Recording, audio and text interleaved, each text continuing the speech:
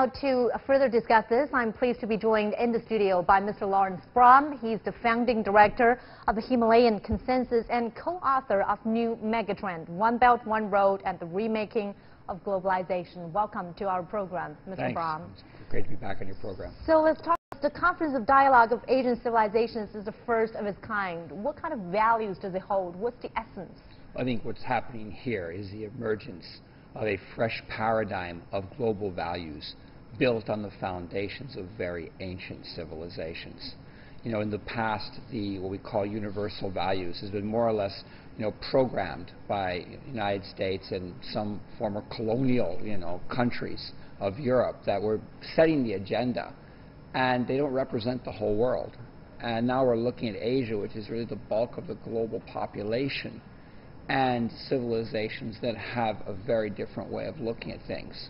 Where in the West it's about duality, right, wrong, good, bad, winners and losers. In Asia, it's about non-duality, it's about harmony, it's about being able to work together in a kind of syncretic way and not necessarily exposing differences, but trying to find ways and solutions. This responds, of course, in the economics. The traditional Western approach that's been thrown out is you're either a capitalist economy or a socialist. You're, either a one-party system or a democracy, and these things don't go together. But in Asia, the view is very different. I mean, it's pragmatic. You can have market solutions and planning, using them as tools in a very, neutral way without having to adopt ideology. It also comes down to governance. In the West, it's about zero-sum game. One party wins and the other loses, and the policies will shift very dramatically. Mm-hmm. In Asia, regardless of whether it's a one-party system like China or Vietnam, or a parliamentary system like India or Japan or Singapore, it's about building consensus. It's a constant process of consensus building, and that's what this whole conference is all about. And if we look at the world today, a lot of the problems that exist in the world today, be it religious, be it political, be it economic, are to some extent a result of cultural clashes or clash of civilizations.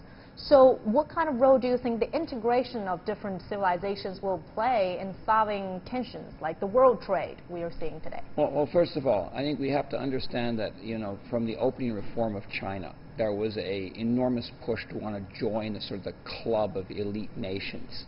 America, Europe, formerly the G7, and they were talking about G20 and so on. But in many ways, despite its entry into WTO, China and many other Asian countries have been rejected from that club. And so now you see a very volatile world situation with populism in some countries, even bordering on fascism. And you see, the right expressing a lot of anger and a lot of, should we say, conflict emerging. And I think this is very different from the Asian approach. The Asian approach is, even if there is conflict, let's try to avoid the conflict. Let's not put these things on the table. Let's try and find commonalities. Let's find points to work with. And there's a kind of a Tai Chi approach to politics in Asia and to economics, which is very different from the West. And now with the trade war quickly becoming a Cold War, I think many Asian nations are saying, look, this is a time for us to sit back and to come together and have our own value paradigm. And with that value paradigm, to be able to work with our economics in a way that is not ideological, but it's practical, and evolve it in the current changing world situation. And key to this thing is also environment. You have big movement right now coming from China and other countries to shift away from fossil fuels toward clean energy. And you have the opposite taking place in the United States under the Trump administration, where there's a massive push toward promoting fossil fuels. And I think this, of course, is about the future of not just Asia and the West, but the whole planet. Well, thank you so much, Laurence Brahm, for your insights on this. Appreciate it.